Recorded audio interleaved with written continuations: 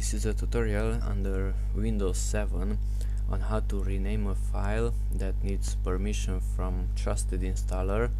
I'm here in the Windows directory and System32 directory and chkdsk.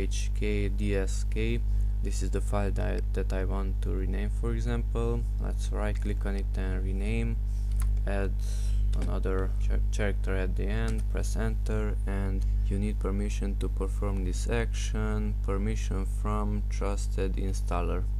Try again, does nothing. Okay, right click the file that you want to rename, go to properties and security, and here are the users, and we can see down here that only TrustedInstaller has full control. Here full control is checked, but I'm administrator and full control is not checked. So let's go to advanced,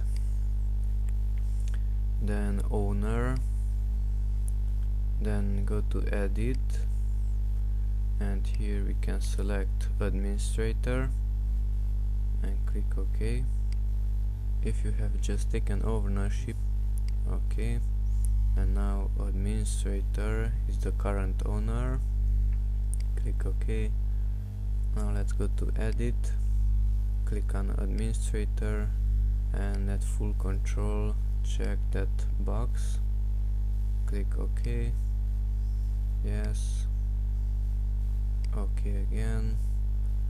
Now right click on the file, rename, add the character that you want, and the file was renamed. Okay, that's it. Thank you. Bye bye.